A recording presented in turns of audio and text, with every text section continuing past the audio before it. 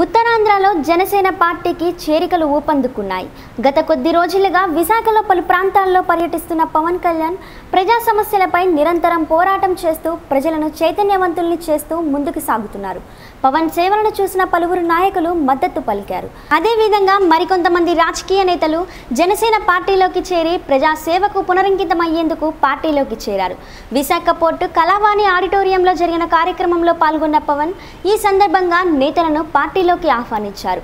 అవకాశవాది రాజకీయాలకు కాకుండా ప్రజా సమస్యలే పరిష్కారంగా జనసేన పార్టీ ఉద్యమిస్తుందని అన్నారు. తనకు ఎమ్మెల్యే ఎంపీలు లేనప్పటికీ ప్రజా శ్రేయస్సుకు పాటుపడే శక్తి ఉందని తెలిపారు.